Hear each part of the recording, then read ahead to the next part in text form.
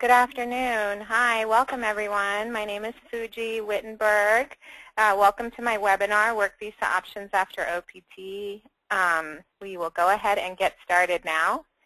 I wanted to introduce myself. Again, my name is Fuji Whittenburg. I'm an attorney at Wolfstorff Immigration Law Group. We are a firm specializing in immigration law.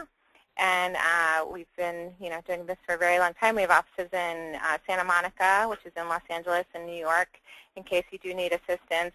And what I'll do is go ahead and kind of give you a little bit of information. What I'll do is I'll go through the webinar. If you do have questions, please try to, you can either type them to me. I may not be able to answer. I'll try and do a Q&A afterwards if we have time. If not, if you can just email, either type your questions here or you can email me separately, and then please just, give me a couple of days to get back to you. I'll try and, I'll do my best. And obviously each situation is unique and different, and so I'll go through general options, but in no way, I want to be very clear that this isn't, direct legal advice to you, because each situation is unique and it's so fact-specific. But it's, I think we'll give you some ideas and some options and hopefully a little bit of information as well to make your transition a little bit easier as you're looking forward to what your options are. You can always visit our website. We'll have future webinars on different topics and different visa categories that are more specific.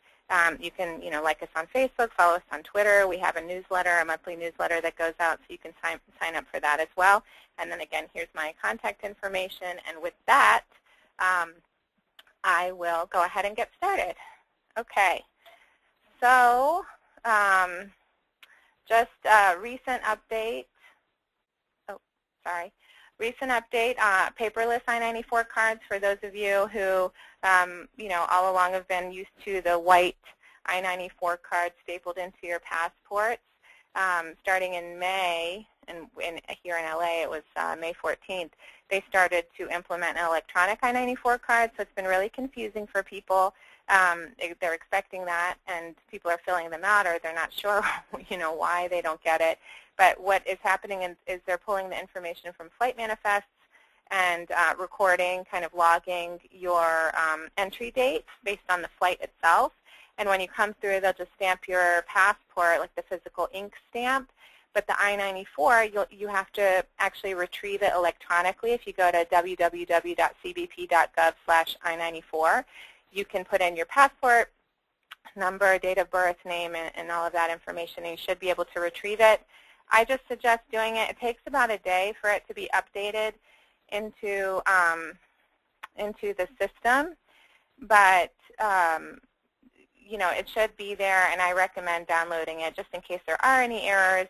And also for those of you who are working or who will be, you would need the I-94 if you, are applying for, any sort of visa. You do need the I-94 and the information from there. So that's just a little update, and hopefully, there have been some glitches, but I do think it's going to be better.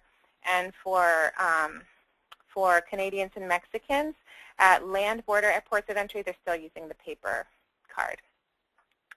Okay, so for those of you, some of you may currently be students and you're not yet graduating, or you're close to graduating this year, or you have already graduated and you're in your OPT. I'll try and give kind of general information for everybody. CPT and OPT, what are they? CPT is curricular practical training. So that's when you work while you're in school. It has to be part of your curriculum. It'll be approved by the school. There's OPT, which is optional practical training, and that's 1 year of work authorization after you graduate. It's the only time you're going to get this kind of a freebie. But it's full-time employment after graduation, and you have to have your EAD card when you start working, and you have to make sure your I-20 is endorsed for employment as well. So OPT is great, and hopefully, everybody takes advantage of it. There is something, so for most people, and this is important, there is OPT. Everybody who graduates from a program will get the 1 year, a 12-month OPT, and that's pretty standard. There is a special extension for STEM degrees, And STEM degrees include science, technology, engineering, and math. If your degree is in any of your U.S. degree is in any other field, you are not eligible for the STEM extension. And I get that question a lot. There's no other way to extend your OPT, no matter what the circumstances are. It is what it is. It's just that 12 months. But for those of you who are fortunate to be studying in the STEM fields, you can have your 12 months, and then you can extend it for an additional 17 on top of that 12. So it really, really does help a lot of times for people in those fields. You can check the list that your degree has to be on the list. It's at the website listed here, ice.gov or ice/gov/cbis. The job, there are a couple of conditions with that. It's not automatic. You have to have a job first. Your job has to directly relate to your degree major, and the employer has to be registered with E-Verify, which is a government program, that where not just your information, your I-9 information is logged in, but the whole company has to implement it for all of their I-9s. So for smaller companies, it's not that big of a deal. Larger companies are probably already registered with E-Verify, but it is definitely a condition of the OPT STEM extension, so it's something to be aware of, that it's not automatic. And that it is okay to change employers while you're on your STEM extension, but again, those same conditions apply. The new employer must also be registered in E-Verify, and the job must be related to your major. Unemployment periods. This is also another big question. I know the economy is definitely getting better, but there are, I think employers are still, a little weary, and it's still hard. So you are allowed to have 90 days of unemployment, up to 90 days, but no more than in the 12-month period, and it's 120 days for STEM OPT. So you can have that. How to avoid unemployment, volunteer, but at, just a minimum of 20 hours, but in your field of study. So it should be related to what you will be doing.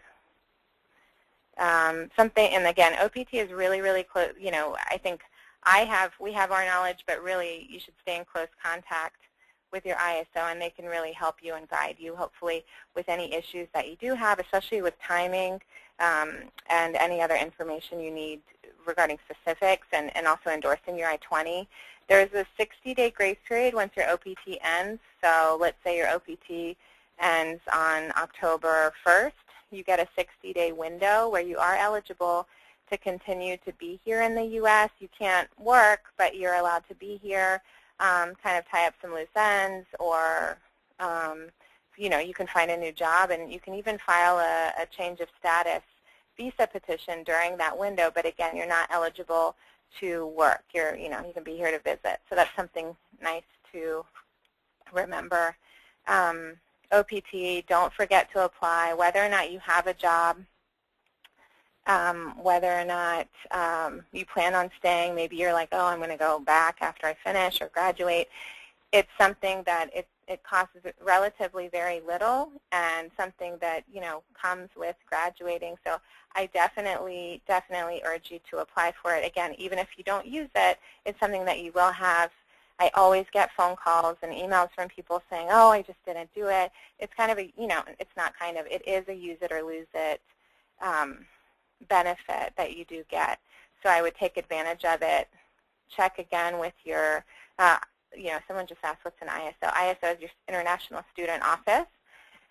So check with them in terms of what the program end date is to make sure you're filing during, within the right window, because if you don't file within, 90 days prior to, or up until 60 days after the program end date, you're no longer eligible. So you should always check with your school for the exact filing dates. And then, the other reason I say OPT is great, because this is your opportunity to hopefully impress the employer so much that they want to, they'll kind of do whatever they can to help with the visa process. Maybe not immediately, within the first few months, but maybe, around 6 months or something like that, you would be able to have that conversation to look into a different sort of longer-term visa sponsorship. So I think it's also great, and it's risk-free for the employer. There's nothing that they have to do. There's no, prevailing wage or anything like that that they have to submit. And it's kind of easy for them, so I definitely recommend it. So let's say you graduate, you do your 12 months of OPT. Now, what are your options after that? For most of you, once you finish, the broadest visa category is the H-1B.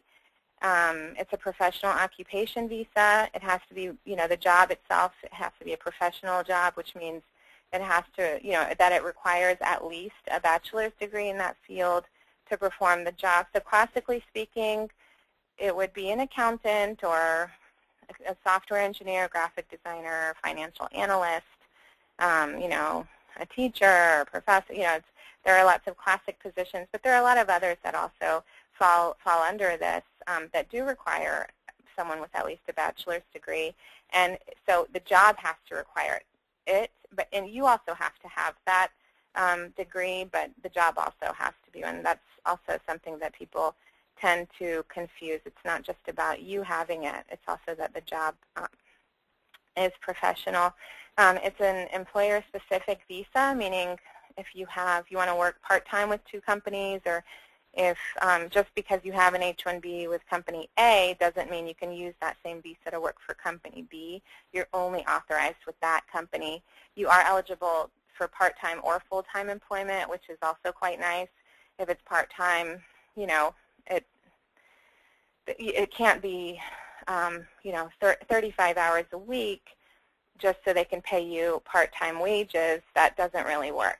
Part-time would really have to be part-time, and it's an hourly thing. But that's also a way of kind of making a little bit easier for everybody. And you can have concurrent H's, meaning you can file a couple at the same time if you want to work for multiple employers, if you have two part-time offers or something like that. There is a 6-year maximum.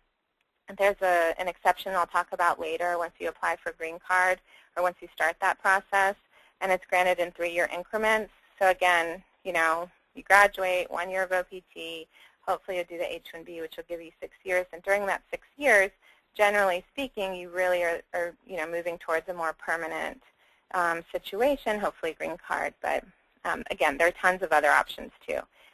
Portability is another important aspect of the H-1B, meaning you're not, you're not tied to that employer. If you do find another position and the new employer does want to sponsor you, you can transfer your H-1B. It's not just, you have to file a change of employer petition with all of the fees and all the paperwork and everything else, but you don't have to worry about the H-1B cap. So I'm about to talk about the cap very, very soon. Someone just asked, can you transition from part-time H-1B to full-time? Yes, you can. You just have to be paid the higher wage, or you just have to be getting paid the full-time salary.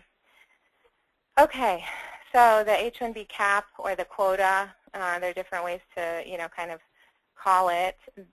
There is a limit. There's a limit, and there's a specific time frame during which you can apply for the H-1B if you're a private employer, and it's only for private employers that you're limited, by these measures.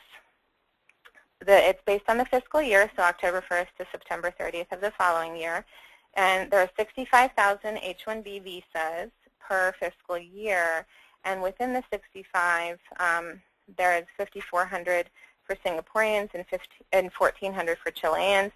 But on top of the 65, there's an additional 20,000 visas for U.S.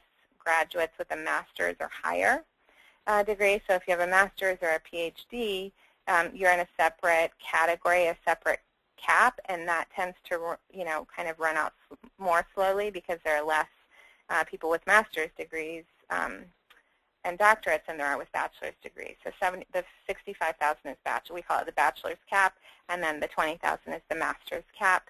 How early can you file? The date that you can file is on April 1st. So right now you can't file, but you can next April 1st. And for those of you who are unfamiliar with the cap, let me give you a quick little history about the timing issues.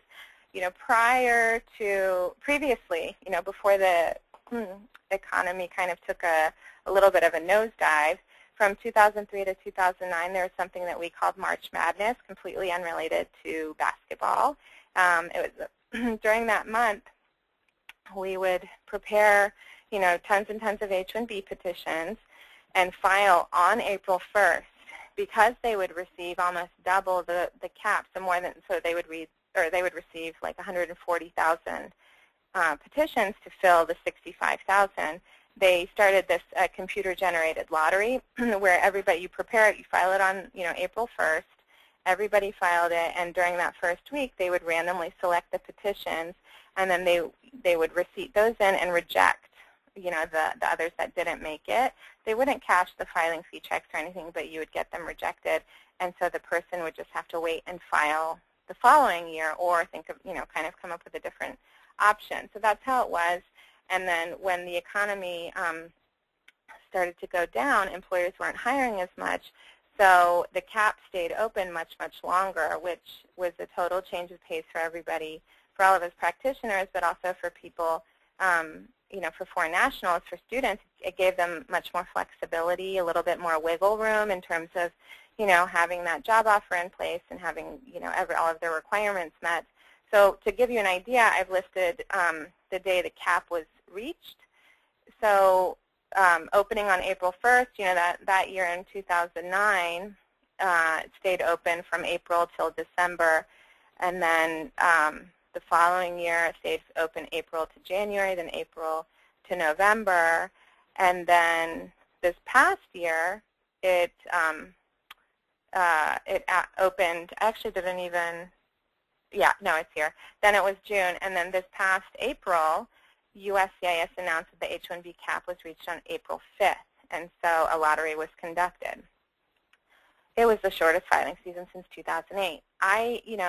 My crystal ball is as good as yours, but I'm assuming if things continue this way, for those of you who are, either who have graduated or will be graduating, in December or next spring, you will have to file on April 1st. The issue that comes up, or for those of you who are in your OPT, you have to have met the degree requirement. So that's something important to be aware of. So since most degree programs don't end until May or June, you have to have actually met all of the requirements for the degree in order to file. So that's where it's great. You have to have that OPT to carry you through, and then you file the year after. A lot of people want to apply before. They're like, oh, I don't need OPT. Let me just skip it, and I'll file for my H-1B. That's just something, kind of timing-wise to be aware of. And again, I don't know what's going to happen this next year, but we filed this past year. I was happy. I was lucky. I filed everything that first week, and it was, reached that first week. I don't know what it'll be like, but it's something to, again, keep in mind when you're thinking about what your options are next spring. Another concept that you guys should be aware of, H-1B cap gap extension. It applies to all F-1 students who timely file their H-1B petition during the acceptance period, so on or after April 1st. Timely, means you have to file it while your duration of stay or status is still in effect. Your F-1 status is automatically extended, and your employment authorization is also automatically extended, but only if it's filed prior to your OPT expiration date. So this is also something important to think about when you're strategizing when you choose your OPT start date, because you want to make sure that you give yourself enough time. I have the next couple slides somewhere I have a little bit of a chart to show you. But basically what will happen is, as long as you file your H-1B before your OPT expiration, your F-1 status as well as your work authorization are extended until it's adjudicated, which means you get a decision on your case, or September 30th. So no later than September 30th.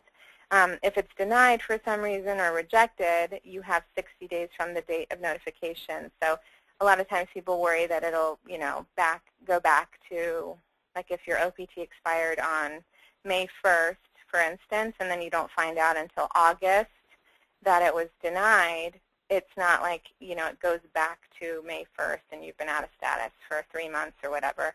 It would, be from that date you received the letter in August, and you would have 60 days from there. Okay.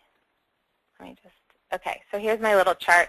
I need to update the dates here a little bit, but this, classically speaking, for those of you who are on the semester system and you graduate, let's say graduation is May, so somebody who graduated in May 2012, and you can select the dates, and that's where I say, work with your international student office in terms of making sure, it's done within the proper time frame, but at the same time to maximize, your time and flexibility. But let's see, here, you graduate in May, you have your OPT starts in June. So you have OPT for 1 year, June 2012 to July, let's say 2013. What you have to do is make sure that you file your H-1B before your OPT expiration, so on April 1st. And then basically, rather than having to stop work between July and October when the H-1B kicks in, you get to continue being here and working. It's called CAP-GAP. It's something that they changed, I think, in 2008 to help students out, because what was happening is during the summers, basically, there was this gap where, their OPT would end for usually like 2-3 months, and they can't start until October 1st, so they literally would have to either go off of payroll and stop working or leave the country, depending. So this is a nice way of getting you to October 1st. So literally, it's just that, you have to file it as a change of status, but it gives you that relief, and you don't have to worry about traveling or anything else. You shouldn't travel during that CAP-GAP period. And again, like I said before, if for some reason there's a lottery and you're not, your petition's not selected, or it's denied or whatever, it only, ends upon notice of that, so it doesn't, backdate. So it is something that's there to help. Just a quick overview of the process itself, who's involved, which agencies, how do you do it, how much does it cost, who's responsible for what, what are the issues. There's an overview here. I don't want to get too bogged down in the details because I want to get to some other options, especially since right now you can't really apply for an H-1B unless you, and I don't know if I skipped this in the slide, or it may come up later, you can apply for an H-1B if you have a job offer with, kind of a nonprofit or like a university or hospitals or things like that associated with nonprofits. I'll get to that, academic institutions. So, again, the quota and the April 1st timeline, that's only for private employers. Anyways, I sidetracked. The two agencies involved here are the Department of Labor, which is the first step. We have to prepare and file an LCA. With that LCA, your employer is making certain promises that they're going to pay you a certain wage. There's a prevailing wage that you have to be paid. And then the second step is once that's certified, then you can file the forms and support letter and everything else with the USCIS. Let me see. Common issues, is it a specialty occupation? They love to, pick on that. What, is the degree related to the occupation?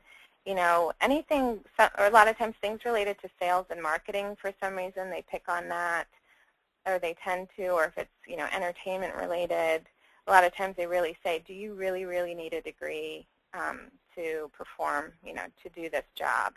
And there's something called VIBE where they check, this, it's a system that they check regarding the employer. So those are just some common things. There's a 6-year maximum we talked about. The CAP does not apply to extension, so you only have to be counted in the CAP once, and so you don't have to worry about it every other time if you change employers or if you switch, or if you leave and you're coming back, you don't have to worry about it later. There's an H-1B remainder option, so if anyone that's listening who's previously held an H-1B and they didn't use their full 6 years, you can actually switch. I have an example here, H-1B to F-1. Let's say you did your bachelor's, you worked on an H-1B for a year or two, and then you went back to school for your master's degree or an MBA, and you want to, you graduate, you get a second OPT because it's a higher degree. If you do a bachelor's and a bachelor's, you don't get a second OPT, but if you do, bachelor's to master's or master's to doctorate, you do that, and then you don't want to wait for the cap. You are eligible to use the rest of your time, whatever is left, on your, your H-1B before, since you're accounted before. And then another way would be to, if you're outside of the U.S., you can recapture unused time, or you can file for a new 6 years, but you'd be subject to the cap. In terms of employer obligations, there are several, and someone just asked what's the prevailing wage now. I think I'll get to that soon.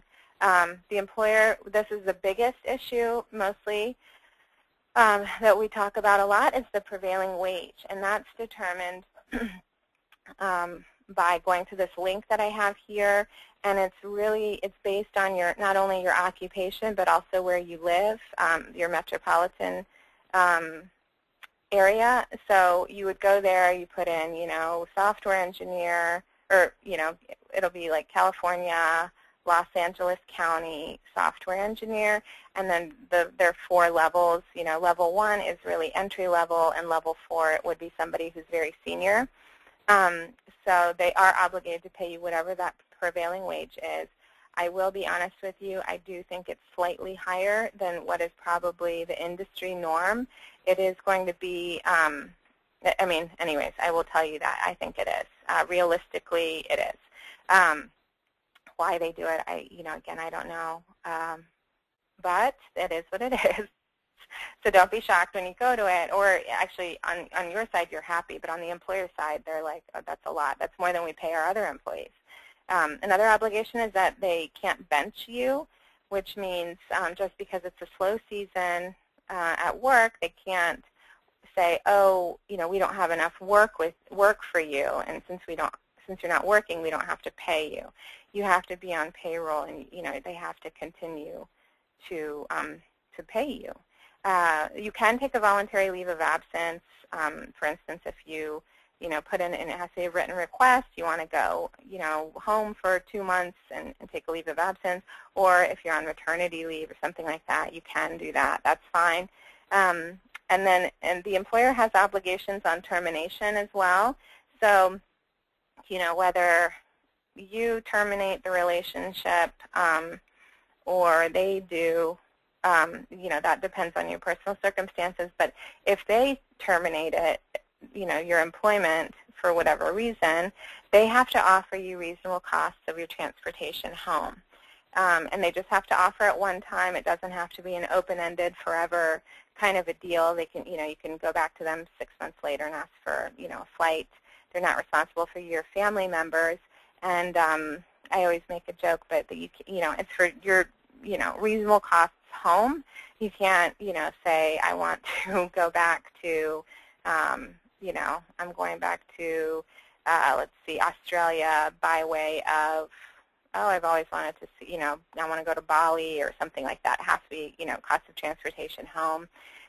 And they are also required to notify USCIS and withdraw your LCA.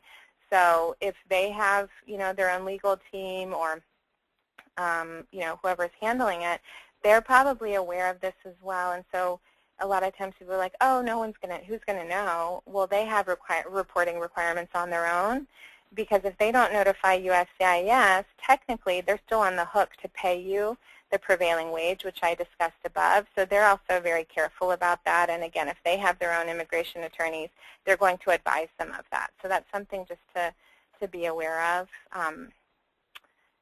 In terms of the fees, who's responsible for the fees? I hope that the employer pays all of the fees.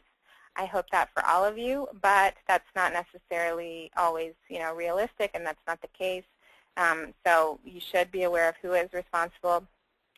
So if you are going to pay any of the fees, first of all, you have to be paid at least the prevailing wage, but more than, more than the prevailing wage really is what you would have to be, be paid. So let's say, for example, the prevailing wage is $60,000 and your salary is $60,000. You can't pay a penny towards the legal fees or the government filing fees because your salary would drop below the prevailing wage. Who will know? Somebody will know. I promise you, it'll come back. It'll come up like at a visa interview possibly, or some. Let's say, a few months later, you want to file a change of employer petition. You switch your H-1B to another company. USCIS can ask for your pay stubs, and for a couple reasons. One, to show you're still employed, but two, to show you're being paid the right wage. So it can come up later. My view is that the fraud fee, it's weird because there's not a whole lot of, I've gone to the Department of Labor guidance on it and USCIS. It's all very conflicting. Well, not conflicting, it's vague, it's gray. The training fee absolutely must be paid by the employer. That's very clear. The fraud fee, it's not as clear, but it should also probably be paid by the employer. You can't set up a kind of a backdoor agreement where they pay it and you reimburse them, or they pay it and they deduct it from your salary. You can't have anything like that.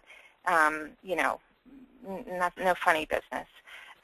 Government other fees may be paid by you. The I-129 fee possibly, and then the premium processing fee too, especially if it's for your benefit because you need to travel or you want the peace of mind. But again, you have to be paid at least that much more than the prevailing wage. So your salary, if the prevailing wage is 60, you would need to be paid, 62,000 or something like that. So prevailing wage is the number one key.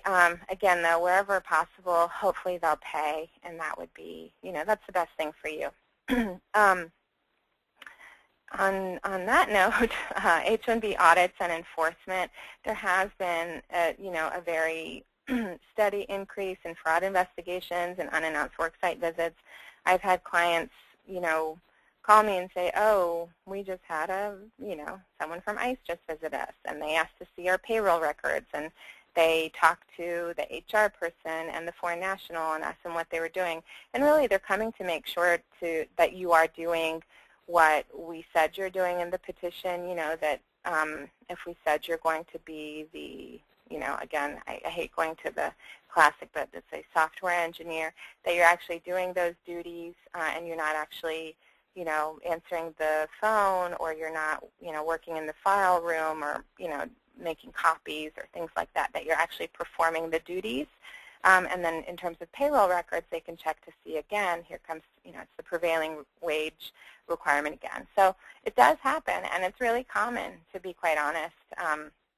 And, it's just something, again, to be aware of in case, let's say, for instance, an employer, not that you would suggest anything different, but maybe your employer is like, oh, I've done this in the past.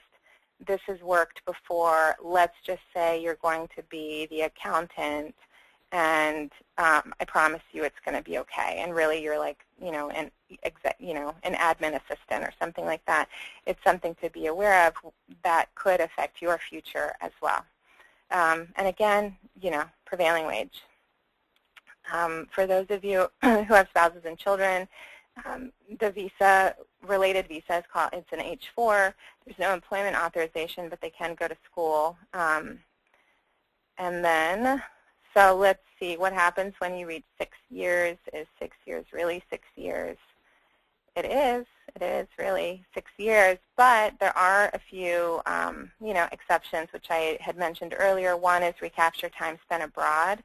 So over the course of 6 years, a lot of people, you can recapture any time physically spent abroad. It doesn't have to be in your home country. Let's say you go to Europe for vacation, or you go to Australia for business a lot, or you go to China for vacation, or whatever it is. Any of those trips physically outside of the U.S., you should keep track of, because towards the end of your 6 years, that time will be and and is going to be, actually, I should say, very, very valuable. You can recapture that in case you are kind of stuck in a pinch and you need a little bit more time because of your green card.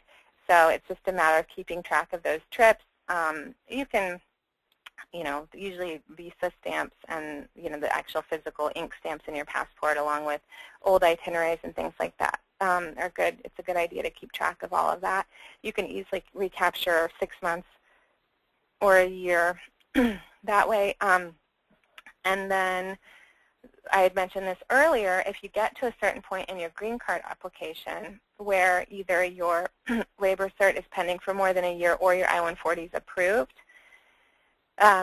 you can extend your H-1B either in 1-year increments or 3-year increments, and you can continue to extend your H-1B while your green card application is pending. So that's really, really good.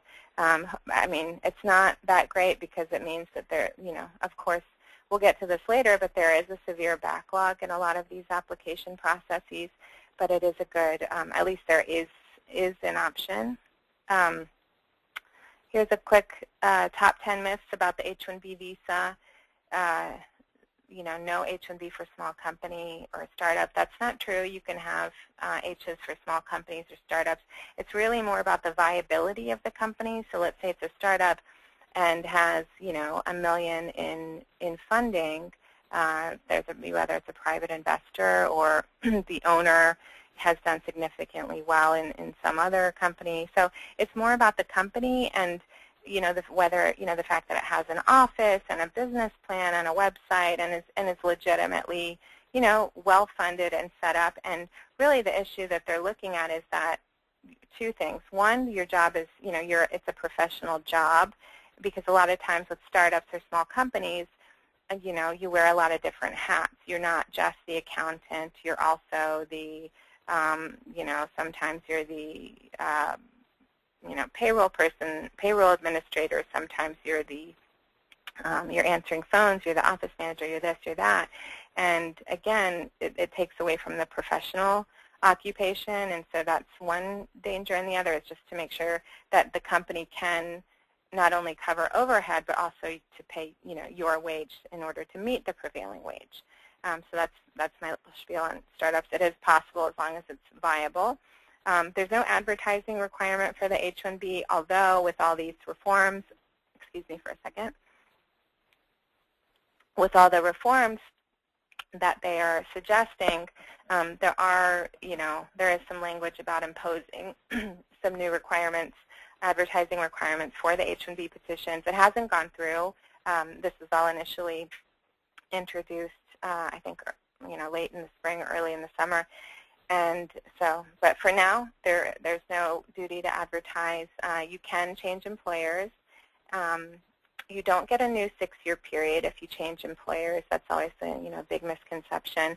And then the biggest misconception is this 10-day grace period after a layoff. There is no grace period. If you're laid off, your status terminates immediately. So, that's something to be sure before you, or if you quit, let's say, even if you're not laid off, if you quit, the moment you give notice, that's when your status terminates. So you want to be very careful about that. You can go to school part-time on an H-1B, so you could work part-time and possibly attend, a master's program or something like that if you'd like. And then, you have to, I mentioned this, if you're going to file under, the cap, you have to make sure that you've completed the degree. And even if let's say you finish the degree program requirements in December and you don't actually walk until, May or June, whenever the school's graduation is, if you don't actually get a copy of the degree, you can actually get a copy or a letter from the registrar's office, and it has to be from the registrar. It can't be from your, your academic advisor or anything like that, from the registrar saying, so-and-so, as of whatever date, has, met all of the degree requirements and is in full, full compliance or whatever. So then that's important to note. Premium processing increases chances of approval. Normally, that's not true. It's not.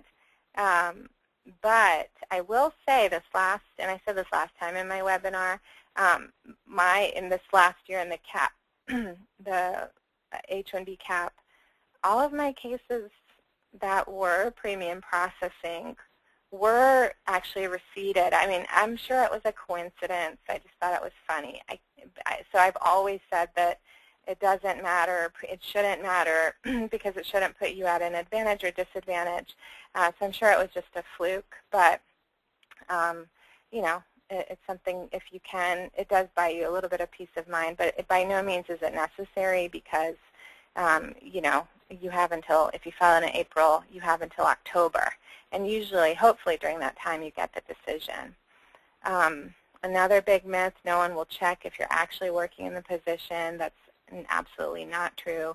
Like I said, they do have random worksite visits, and then must have a U.S. degree to qualify. That's not true. Foreign degrees are okay as long as they're evaluated and found to be the equivalent of a U.S. degree. So, and you know, there are lots of companies out there that we work with, and I'm sure there are tons others that you can find, so you can get an equivalency of your degree, which comes in handy if, for instance, you know, you're graduating with for your master's or your doctorate, or even your bachelor's, and you have a degree, a foreign degree from abroad. You can actually file your H-1B based on that degree. It doesn't have to be a U.S. degree. So that's something else worth exploring. Excuse me. Okay, so the cap has been met. Now what? So which is where we are right now for those of you who are, you know, let's say you're in your OPT. What are your options? You can get an H-1B for cap-exempt organizations, which is what I mentioned earlier. The employer is not subject to the cap, so you can basically file any time if you want. You could file, you know, next week. This applies to, and it's very clearly defined, and you have to be very careful to make sure that the organization is cap-exempt. So institutes of higher education, so universities and colleges, nonprofit organizations affiliated with an institute of higher education, so it doesn't mean just a nonprofit. There are tons of nonprofits out there, so it has to be affiliated with a university. Nonprofit research organization, again, very specific, or a government research organization, very specific.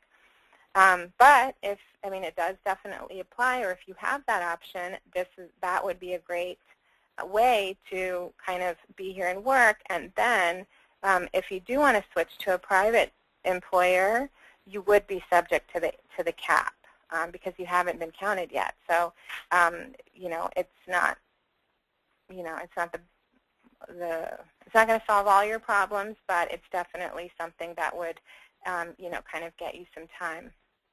Okay, so that's the H-1B. If you have any other questions about it, there have been a lot typed up here.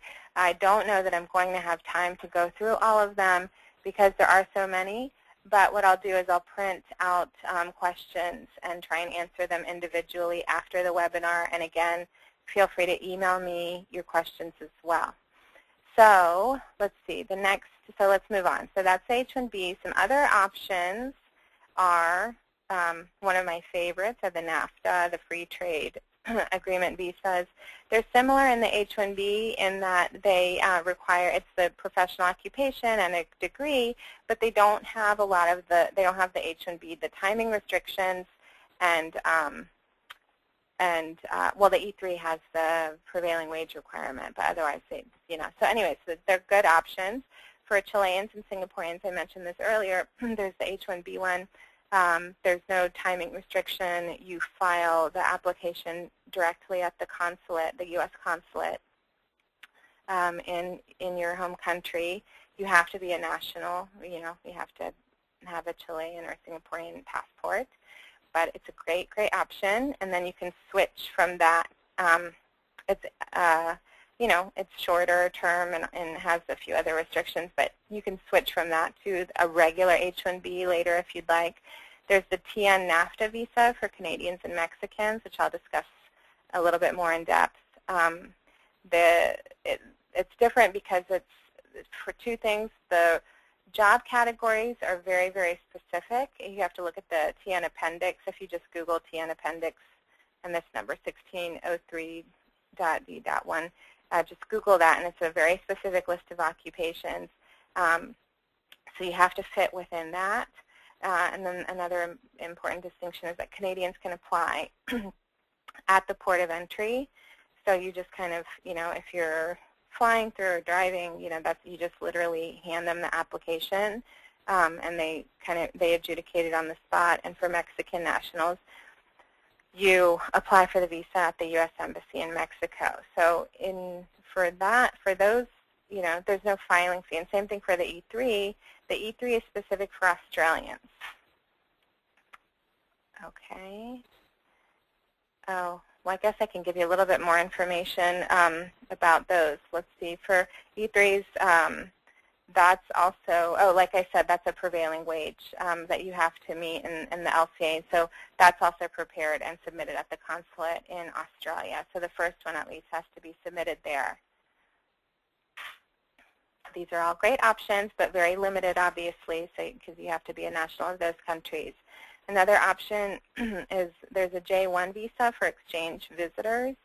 It's not really the greatest. This is good for those of you who, if you are able to, are going back to your home country and then want to come back at some point, or if you want to, for professors and research scholars, slightly different. This is really for people who are abroad. As you can see, it has to be a degree from a foreign institution and 1 year of work experience outside of the U.S. So really, the J1 in this as a trainee, you should be, going and coming from abroad. And same with the intern. Foreign teachers can teach at, at schools as a J1. It can't be extended for the foreign teachers. There's a J1, like I said, professor, research scholar for university and research positions. So that could be an alternative to the H-1B. A lot of times universities, they may not, sponsor H-1B. They may only offer the J1. So it's a good idea, or it's a good option, I should say. Something you should always, be aware of is that some J1 visa holders, not all, are subject to a 2-year home residency requirement. So it means once they finish their program, they are required to go home for 2 years. There is a possibility to apply for a waiver of this, based on your specifics, but it is something to be aware of. If you do get a job offer and they do sponsor J1s, you should find out, and it's country specific. So you would have to see if your country is on the list, and then we could kind of figure it out. I'm more than happy to look it up. There's a 30-day grace period. So for F1, we had mentioned earlier, there's a 60-day grace period. For J1s, there's a 30-day grace period at the end of the term. That's on your DS 2019. Another option is the H3 trainee, which again is not really the best for those of you, because if you've had your OPT, because if you think about it, it's F1 and then OPT, that's also supposed to be your training. So it's really hard to show that you need more training in terms of the J1 or the H3. So again, this is an option if perhaps, you finish things and then you go, you work, let's say, in, I don't know, London for a year, and then you want to come back. At that point, you could do this, but it is an option. You do have to show that training is not available in your home country, and that whatever skills you learn in the U.S. will benefit your career abroad. So in some ways, you have to show that you have a job lined up, or you have an option once you're finished with your training. So those are, a couple of other options. Another, good visa category that may apply to a lot of you is the L1A or the L1B, especially if, let's say you are finishing and you have a great job offer to go work with a large company, abroad. Let's say it's with Nike's offices in Tokyo or something like that, and they want to hire you to go manage or to work there for a year or two. if you go and do that, then they could transfer you back to the U.S. offices for Nike. So it would have to be the same. But there's an L1A, that's for managers and executives, and there's the L1B, which is specialized knowledge. And specialized knowledge is very, very technical. I know it sounds like, you know, it's easy, like, oh, he's familiar with our business practices, but it has to really be specialized, and they define that as something that you can't easily train somebody on within 6 months. And if you think about it, you know, in 6 months you could probably train a lot of people on a lot of things. So that's something to keep in mind. But if you do have, and again, another option, I mean, maybe you have already worked for a company that has an office abroad. You have to show you worked there for at least 1 year, and 1 year within the immediately preceding 3 years. And so it doesn't mean if you worked for them, you know, 10 years ago for 1 year, you can't use that. It has to be within the last 3 years, which again, unless you're in a, you know, 1 or 2 year master's program, it's probably not going to work. And so that's why looking forward, again, if you get a job offer abroad, you could maybe, you know, think about it big picture, long term, of going there for a little while, and then possibly, if it fits, they could transfer you back on this visa. And it's based, again, on the corporate relationship of the foreign company and the U.S. company. So it has to, you know, you have to show it's a parent subsidiary, affiliate, et cetera. There is a new Office L for new companies. So let's say you did work for a company abroad and they want to establish a new company here, a new office is what we would call it. You know, they can do that. That's also a good option. And they want to send you over to kind of set it up and start and run the company. There are some specific requirements to be aware of, but it's a really good option that, you know, you can possibly take advantage of. It's only good for 1 year, so that's something to be aware of. And you can, I mean, not you can, but you can file to extend it at the end of 1 year. There is a total of 7 years. So, you know, that's good, but after that first year, if you file it as a new office, if you file it like the regular way and there's already an office here, you get the 3 years. But for the new office, you have to show that the company's sales are doing, you know, well, and they've hired some people, and you know, sales are going up, tax returns, things like that. The L1A is for a total of 7 years. L1B is a total of 5 years. Spouses and children receive the L2 visa, and the good part about the L is that spouses also can apply for a work permit. It's basically the same as your OPT card. It's an employment authorization document, that same card, and it's unrestricted. So that's a great, great option. You know, whether your spouse is able to get the, you know, L1 or you are, and you can, because then the other spouse also gets work authorization. And that's a good basis. There's an EB-13 green card, which is for multinational executives and managers. So very similar. It's based on the company relationship and all of that. So this is a good long-term, big picture option. There is, okay, moving on, the E1, E2 treaty trade and treaty investor visa. So for those of you who are, you know, don't want to work for a company or entrepreneurs and want to set up your own company, this is probably the better option. It depends on whether or not your country has a treaty with the U.S.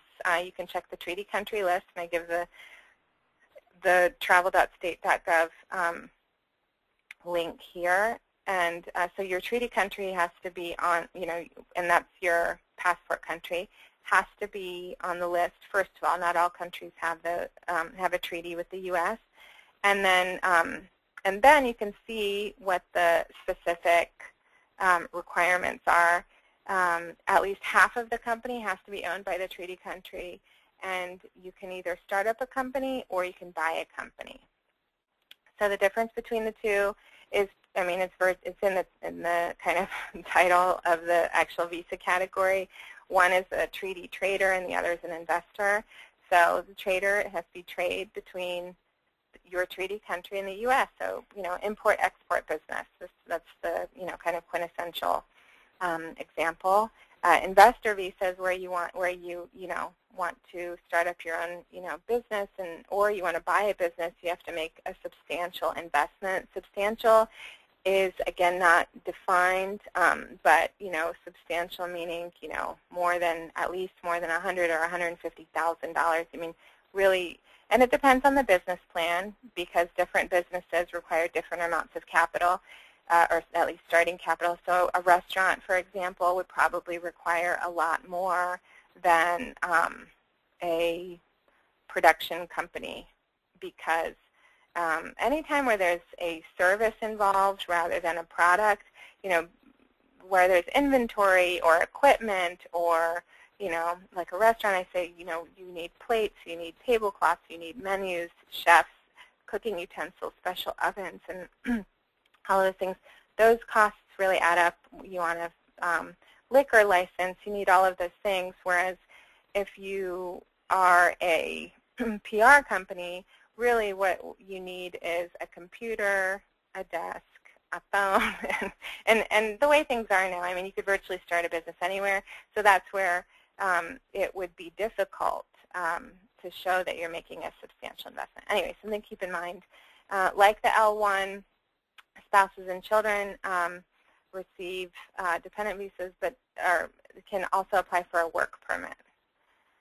So that's important. O-1 visas, I feel like my specialty, but they are really for aliens of extraordinary ability. So for some of you who are further on in your careers, I mean, this isn't the right category for people who have, have just started out in your career, who are relatively young. You are required to show that you meet a certain level of expertise in your field. So it's split up between O1A and O1B, so it's science, education, business, athletics. And then O1B is the arts or motion picture and TV. So for those of you who are, in entertainment, I actually have a separate O&P entertainment webinar, I think in a few weeks maybe. And so if you are listening and you are more interested in the O1 and the green card, you can kind of look at our website and register for that. I don't want to go too much into it, but it is definitely an option for some of you, especially if you're in school or if you're in higher, if you're doing your master's or you're doing your doctorate. Right now in the sciences, the O is a really good visa category. You have to show that you're at the very top of your field. Here are the standards listed here. Again, I don't want to go too in-depth, but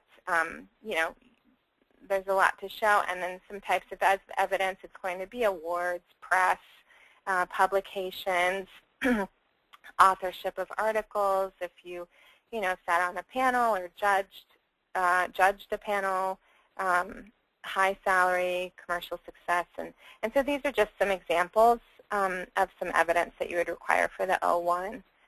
Okay, I think that's all of the visa options, and these are just my personal tips to you. People always ask, how do I bring it up? When do I bring it up? What do I do?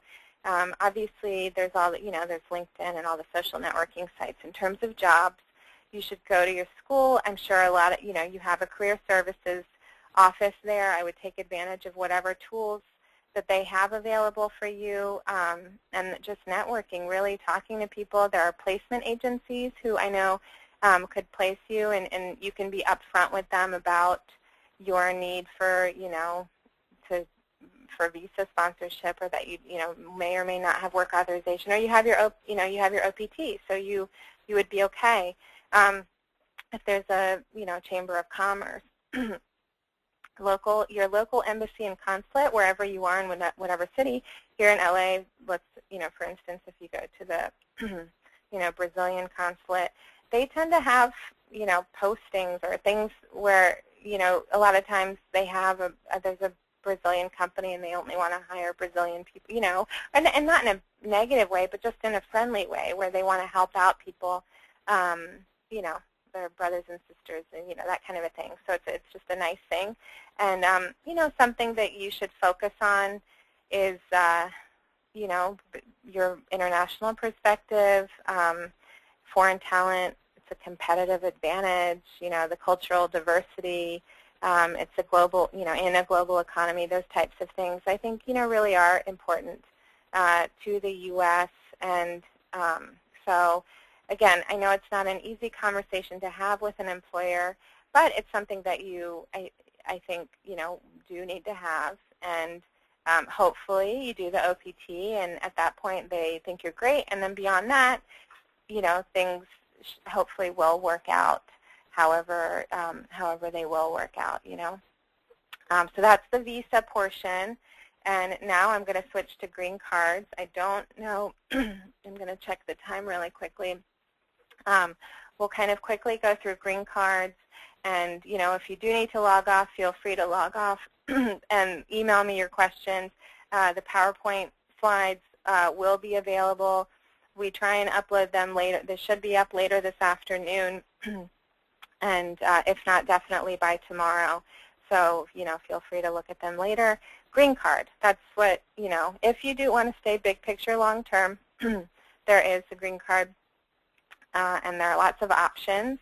The green card itself, it is, it's not citizenship, but it is permanent residence. Excuse me, I'm just going to have a sip of water. Some people call it an LPR, legal permanent resident. There are different ways of, calling it. The card itself used to be green. That's why they call it that. But now it's not. It's white and has all sorts of holograms and things on it. But once you do become a lawful permanent resident, then or it's legal permanent resident. Once you do become an LPR, you unless it's taken, basically I think at that point you can look forward to citizenship if you do want. Anyways, how do you get there? There is something called Green Card Lottery, www.travel.state.gov. I've said that website several times. The registration period actually opens next week. So if you qualify, if your country is on the list of eligible countries, I urge you to apply. It's also called, I just want to go back, it's also called the DV Lottery, Diversity Immigrant Visa Program. There are 50,000 green cards that they give away every year. You have to show at least a high school, you have at least a high school diploma. But again, that's pretty much it. The application is free. You can do it online. You don't need, I write it here. If you want our assistance, we can, but honestly, you can do it yourself. You can just go to the website, upload. You just have to upload a picture, fill out your biographic information, and it's free. There are a lot of companies and agencies out there that'll charge you, $50 or $100 to do it. Don't go through any other website other than this one I have here. The end of it, the web address should have a travel.state.gov. So if it's a, greencardlottery.com or something like that, don't even waste your time. I've heard lots of stories where people are notified that they won the lottery and all they have to do is pay, $2,000 or something, and so it's fake. So make sure you're really careful about that. Do it. Starts next week. It's only for 1 month. So I have it. It's in bold red here. I didn't want anybody to miss it. October 1st, starting at 12 noon Eastern, and it ends November 2nd. So literally 1 month. But make sure you go and apply. It's based on your country of birth, so that's something else to know. So if you were born somewhere else and you have this kind of passport, in case you look at it and you think you're not eligible, and then you can also cross-charge to your spouse. So if you're married and your spouse is eligible but you're not, you can both still apply using your spouse's country of birth. And again, if you want assistance, we can help, but it's something you can do. So I didn't actually check, the last time I checked this list, these are the countries who are not eligible. They're listed here. So, and it just means that they have, the population here in the U.S. is high. So they've kind of said that you can't, they're not eligible for the Green Card Lottery. Again, I looked at this, I think, in July or I believe it was in July, so it may have been updated since then. You just want to make sure you double check, and hopefully you are eligible and you can apply and you should apply. Okay, so that's my green card lottery. Do it if you can. It's free. Some other green cards. So let's say you're not eligible or you missed the window.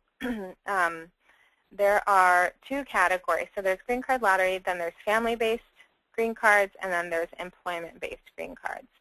Family-based green cards, I'll just run through quickly. Immediate relatives of U.S. citizens, USC is U.S. citizens, spouse, parent, or minor children of U.S. citizens. So for those of you who are in school, you know, life happens, love happens, you fall in love, you know, you can't help if, you know, whatever happens, happens. Hopefully, I mean, it should be, not that it should be, it has to be for legitimate reasons. And, you know, it's for love and all of those things. Let's say you are dating somebody and you do want to get married. There is a green card option. You do get immediate benefits. You know, once you're married, you file. Within 2 to 3 months, you'll get work and travel authorization. And then usually a few months after that, there's an interview at a field office local to you with an officer where they ask you questions and just to make sure that it's a bona fide marriage, it's legitimate, you guys are living together as husband and wife. And then once it's approved, you get a conditional green card, which is a 2-year green card. And this is for a marriage case. But and then at the end of that 2 years, you have to file another application showing you guys are still together. And then about a year after that, so 3 years after you become a green card holder, you can apply for citizenship. So that's the timeline if you do get married to a U.S. citizen. Another quick note to make, adult child has to be 21 years old. So a lot of times people say, oh, I just had a baby here. Does that give me anything? Or, you know, once your baby, who you just had, turns 21, so maybe in like 20 years, they can sponsor you for a green card, which is a long way off. And then a quick update, this, you know, happened in late June per the repeal of DOMA. Same-sex couples are now eligible for immediate benefits, which is great, great news. And our office has filed quite a few. And so if you weren't eligible before, but you are eligible now, that's definitely something you should take advantage of. So that covers basically immediate relatives. Anything outside of an immediate relative is going to take much, much longer, which is my next slide. All of this information, by the way, is on travel.state.gov. It's the State Department's website. And it's pulled from what's called the Visa Bulletin, which is updated every month. And basically, they kind of evaluate where they are with visas and green cards and update it. And that's where you can find out all of this information. So unmarried adult children, I mean, you really have to look at the wording and think about it. But if you do have, you know, either you're related to a U.S. citizen or a green card holder, there are some backlogs, as you can see. So, for instance, you know, I have here in bold, if your spouse has a green card, you can actually file for yourself, and that was eligible in August and also, I believe, this month. Unmarried adult children of green card holders, you know, there's a 7-year backlog. So if your parents, you know, have one, and if you're married, there's a 10-year backlog. If your brother or sister is a U.S. citizen, you could go ahead and file, but that's a 12-year backlog, and there are rumors they're talking about taking, you know, getting rid of that category. So anyways, I mean, it's, you know, time goes much quicker. This looks like a long time, but time really does, you know, it really goes fast. So if this is an option, let me know. I'm more than happy to answer questions, and you can always check the Visa Bulletin. So that's family-based. And then there's employment-based, which we kind of touched upon. Someone just asked adult child. So you become an adult at 21, not 18, so it would be 21. Employment-based, so, and I'll go through them. They're EB1 through EB5, EB meaning employment-based. So EB1, EB2, 3, 4, 5. EB1 is first preference. This is kind of the, you know, top of the top. This is how celebrities and not necessarily celebrities, but people who've done really well in their careers even. They are at the top of their field, and they're only compared to others in their specific field. And you can self-sponsor in the EB1 category, which is also really great. First preference, it's quick, but the standard is really, really high to show that, you have won this, an award or some awards. You won an Emmy, you won a Nobel Prize, you, made this important invention, or, and then also I talked about that multinational executive and manager with the L visa. That's also included in this. The good part is faster processing and wait times, but again, it's something that I think some of you may or may not be eligible for, but it's something to, kind of consider, but requires a lot of evidence. EB2 is second preference, and, so different from the EB1, which is self-sponsorship. EB2 requires employer sponsorship, and so this is for advanced degree holders, which means master's or higher degree, or the job requires a bachelor's plus 5 years of experience. EB2 is everything except for the NIW, the National Interest Waiver, is sponsored by the employer. So it does require an employer. Somebody just asked if I could explain more about NIWs. NIWs are pretty complex. There's a National Interest Waiver where basically you have to demonstrate that you're making contributions in an area of national interest in the interest of the United States. So it's a high standard, but something that I'm more than happy to talk about more specifically if you do have specific questions. There's a SCED Group 2 alien of exceptional ability in the arts, sciences, or performing arts. That's also really good too, and so that's another option. EB3 is third preference, and that's for jobs that require professionals with a bachelor's degree or foreign equivalent, or skilled workers with 2 years of experience, or other workers. And within that, there are several, there are some distinctions. So EB1, going backwards, is self-sponsored, or it's with the company, or there's the outstanding researcher professor, and those are sponsored again by the employer, the company. EB2 is sponsored by the company or your employer, so it requires a job offer. And the most common form of green card sponsorship is called PERM, so now that's I've gone back in the slides. I'll move forward, but that's EB2, and EB3 requires PERM. So the PERM-based green card process is probably the most common, where a lot of you have heard about these backlogs and recruitment and testing the labor market and all of that. The first step is the PERM labor cert, and that's where the employer has to conduct good faith recruitment efforts. So that's where they place the Sunday ads, and they advertise for your job, basically. As long as they can show that there are no qualified U.S. workers, and they can continue. You file the PERM labor cert with the Department of Labor. Right now, those are taking about 6 or 7 months to be certified. It's with the Department of Labor, and then once it's certified, you can file the second step, which is an I-140, and that's really more based on the employer, their ability to pay in their documents. And then this is where there's a little bit of, this is, why people want to try and get into EB2 over EB3, because until your priority date is current, you can't file this third step, which is the adjustment of status. And once you file the third step, you get work and travel authorization. So until you have that, you're really kind of tied to your, your visa. So if it's an H-1B or whatever it is, so it's something to be aware of. And between steps 2 and 3, knowing when you're going to be current is based on this chart, which is based on the visa bulletin, which is what I was talking about before. For the family-based category, they also have it for employment-based. All of the C's mean current. So if you look at it, EB1 across all, no matter your country of birth, it's current in all categories. EB2 is current in most countries except for China and India.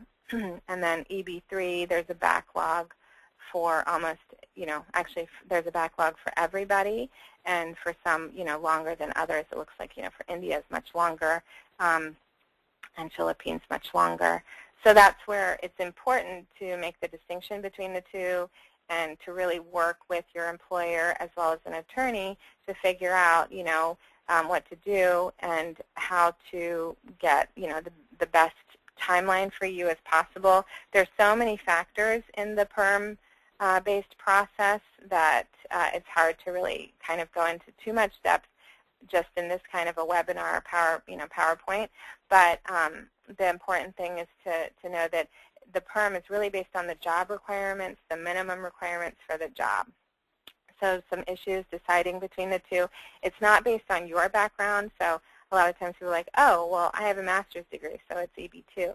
Well, if your job and if your employer,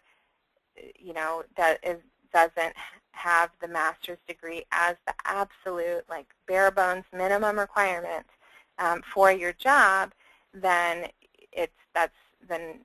you would probably fall under EB3 if they're like, oh, well, no, actually somebody with a bachelor's degree can also do this job. In fact, we have people with bachelor's degrees, and the Department of Labor can come back and ask you for that and say, are there other people working in that same position? What are their, what are their qualifications? So that's where, it becomes a little bit tricky. You can't tailor the minimum requirements either, to have a foreign language requirement, like this person has to speak, Japanese, because we have a lot of Japanese clients. That doesn't work unless you're like a translation company or something like that, where it would make sense that it would be a part of your job, but not that it's just more convenient. And, there are some other points here, but usually when to start it, I would say probably in your, 4th year of your being in your H-1B. At that point, I think you have a good idea of whether or not you want to stay and whether or not you want to stay with your employer, how things are going. But something to be careful of is, let's say you do want to use, let's say the employer says, there's a bachelor's degree plus 5-year, you have to have a bachelor's degree plus 6 years of experience for the job. And let's say you've worked for that company from the second you graduated, so all of your experience is only with that company. You can't use employment experience gained with your sponsoring employer. So that's something to keep in mind too at the, in the beginning, because it may end up hurting you down the line unless your job is pretty different. You can't use that experience. So that's where people come to us, and that kind of holds them back or puts them in a different category. Again, this is all very complex. I don't want to get too nitpicky with you, but it's complex. Some other categories, again, I don't know if, whether or not they apply. I just want you to have that information. There's a religious worker, immigrant visa, green card, the EB4. There's an EB5 for those of you who have wealthy and generous family or friends. That's the $1 million green card, and then there's an EB5 regional program, regional center. So that's $500,000, or it's more of a pooled investment. There are very specific requirements. It's not just like paying. You have to really do some due diligence, but it may be an option for some of you, and I'm more than happy to give you some more information about that if you would like. And that, ladies and gentlemen, looks like it's the end of the slideshow and the PowerPoint and the webinar. I have really, really, I appreciated all of you who joined us today. Thank you so much. If you do have any questions, please feel free to email me directly. I will print out all of the questions that were submitted here. I hope you found this informative. Please feel free to give me feedback on any topics that you would like to be discussed in my next PowerPoint. My email address is here, our website, our phone number. Feel free to give us a call. Well, email is always easier, I suppose. And please go to our website to look at our schedule for other webinars in case you're interested. Thank you. Have a great day.